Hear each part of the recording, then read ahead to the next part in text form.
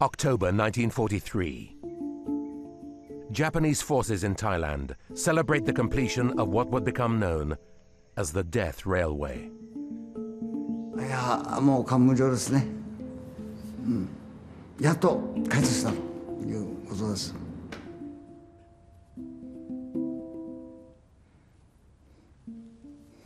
いや、きつい言葉ですけどね、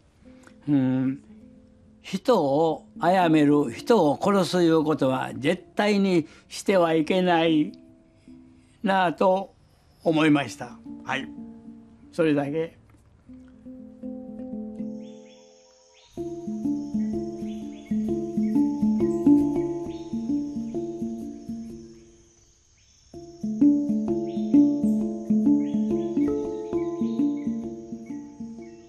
They used to say, oh, you know, you fancy you buying a Japanese car or buying a Japanese television or something like that. And I thought that was a load of nonsense because that didn't make any difference. I had the worst nightmare 10 days ago. Now that's 70 odd years after. 犠牲というよりもそういう犠牲なんてのは考えないで、また犠牲が発生するとそういうことは考えが浮かばなかったんだ。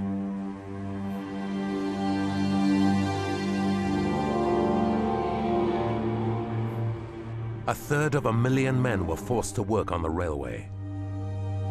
Over 100,000 died. My original group was 1,700 strong.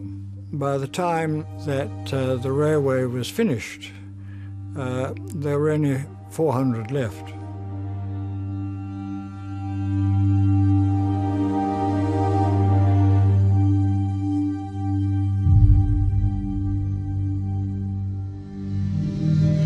By 1941, the Second World War had been raging across Europe for several years and was not going the Allies' way. Setback followed setback. In the Far East, Germany's ally Japan attacked US forces at Pearl Harbor, invaded territories across the Pacific, and rapidly advanced towards Malaya and the impregnable British fortress of Singapore. Thousands of British and Australian troops were sent to defend the colony. For many, this was to be the defining moment of their lives.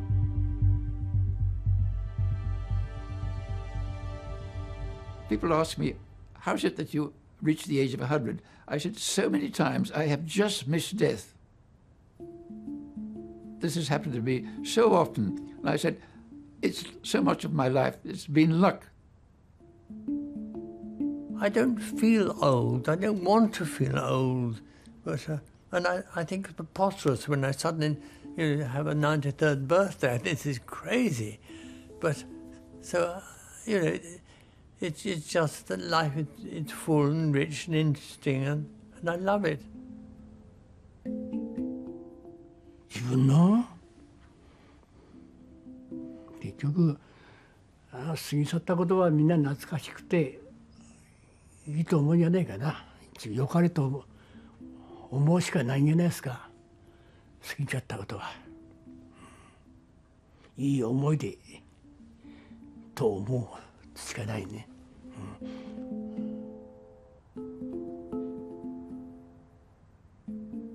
I had never spoken about it, apart a bit with my family, but never really. There's a sort of certain point where you don't want to talk about it.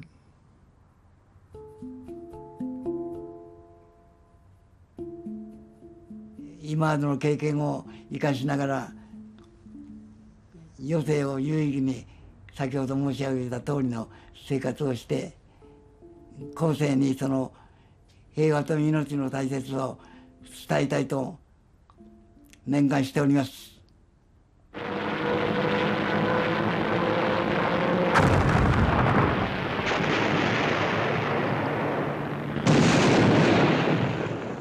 The Japanese were, I suppose, only about 100K up the Malay Peninsula from Singapore when we got there. They were dropping bombs on the docks.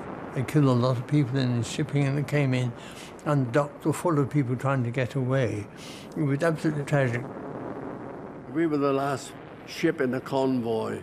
It was about 11 o'clock in the morning when we were going in there, and a flight of bombers come over, peeled off one at a time, come in, bomb us. We had got it several times. She started to burn like, and there was thick columns of black smoke coming along the deck. And I said to my mate, pack radio, I'm going over the side. So I leave him now. We had crouched down by the cabins, and I get up on the rail, stand up on the rail. I said to him, come on, Pat, I'm going. It's the last I seen of him. In this same dark, steaming tropical jungle, men of both the British and Imperial forces go through an intensive OC2 training course to fulfill the need for officers of the Malayan Defence Force. Using collapsible boats, they perfect themselves in the methods of jungle warfare. It was terribly British stuff, really. You know, tremendously British, and for a time when we should have been training, we didn't. And so we went really into war not well trained at all. I mean, we were hardly trained. It was crazy. The jungle holds many a secret to counter any move directed against Singapore or Australia. Absolutely no preparation whatsoever had been done, even to clear a field of fire so that you could see what you were doing, because we just faced mangrove swamps. The Japanese, they had tanks, they had armoured cars, but they also had bicycles, and those bicycles won their war. They came down Malaya like a wild fruit tree.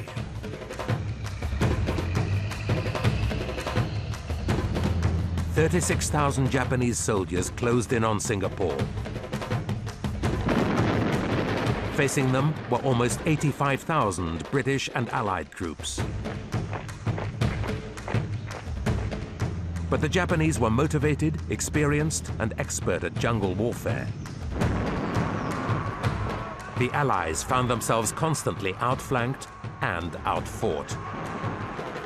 So we had this brief spell of fighting, and a certain amount of fairly close contact fighting, which was just horrific. We were actually under mortar fire, and my colonel literally lost his head. There's no question I was always scared stiff when one had shells landing near one. Despite fierce and stubborn fighting, the Japanese advance continued to close in on Singapore. Winston Churchill warned his generals that surrender was out of the question. We had heard rumors that the Japanese didn't take prisoners, so we didn't know what was going to happen, But it was a terrible, terrible reflection of the powers that be of ours that were running that show out there, It should never have happened. February the 15th, 1942, and the unthinkable did happen. The British commander, General Percival, surrendered Singapore to the Japanese. The white flag went up at about 4 o'clock on the Sunday. Churchill would later describe this as the worst moment of the war. The extraordinary thing is that the Japs, of course, were completely amazed at having captured so many prisoners. In all, 130,000 men were captured during this short campaign. To add to the humiliation of defeat, they were forced to watch the victorious Japanese generals drive by. The Allied prisoners were marched up to the northern tip of Singapore, to the military base, Changi. We learned that that everyone was going out to this Changi area, and they marched out, it's 18 miles. People say, what's it like being taken a prisoner of war? Chaos, the fall of Singapore in every way, and no law and things. And when things began to break down, which they did very quickly, malaria started, and then people got dysentery. The Japs, as part of this, they literally brought out lorry loads of barbed wire, which they then told us to put up round a certain perimeter, and that was the first time we were actually, you could say, we were in a prison camp. You learn Japanese or pseudo-Japanese, and I can still swear in Japanese, but I've forgotten all my Japanese.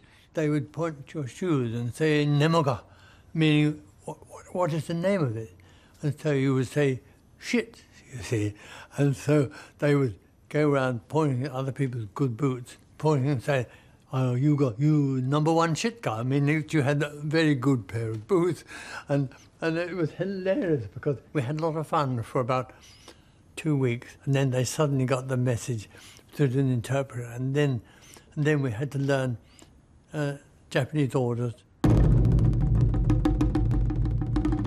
The Imperial Army had a very tight grip on Japanese society. They'd been fighting a war in the Far East since the mid-1930s and were the driving force behind Japan's territorial ambitions.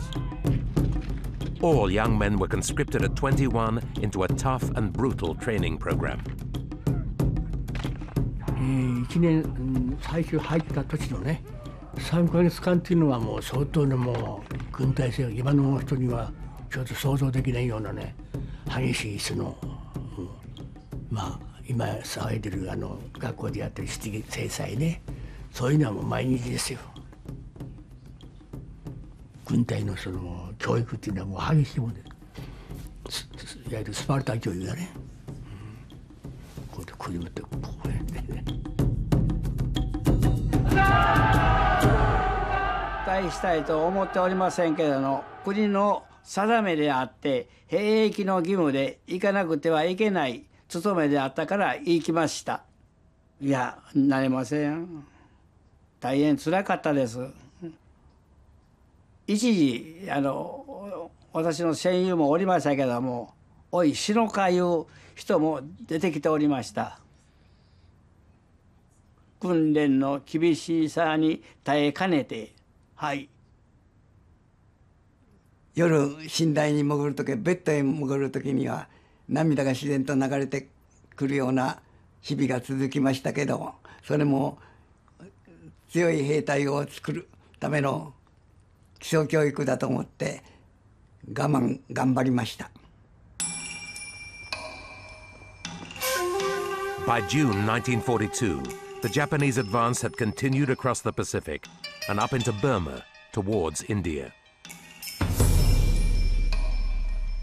With an urgent need to move supplies, the solution was to dust off an old British plan to build a railway. The railway itself was only about 415 kilometres long. Well, that's not an enormous distance at all to link it up with Rangoon. So they could bring people to Saigon, cross to Bangkok, and then take them on the railway right up through to the Burmese frontier.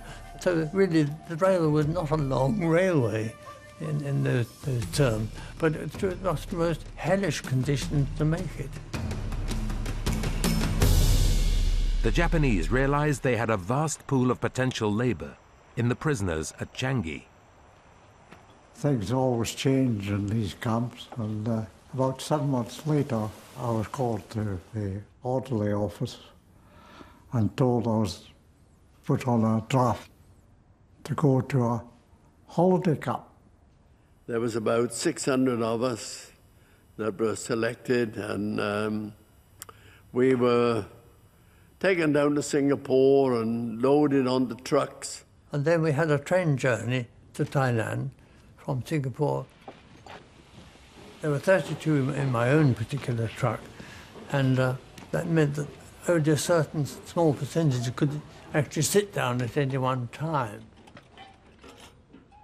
And you had all your kit was stuck in the center.